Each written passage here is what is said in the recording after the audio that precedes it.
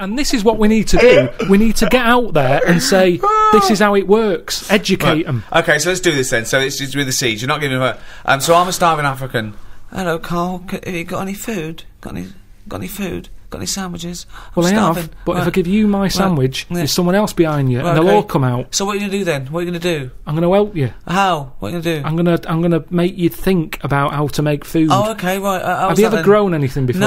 No. Right, well, here's some seeds for potatoes. Brilliant. Oh, thanks, Carl. See you later. Do I just put them in the ground, yeah? Put them in the ground and water them. Oh, there's no water, you dopey cunt. There is some No, water. There's no water, you dopey cunt. That's why we're starving, you dopey cunt. Right, well, at that point, that's where I go, well, this is a lost cause here. Right. There's no point.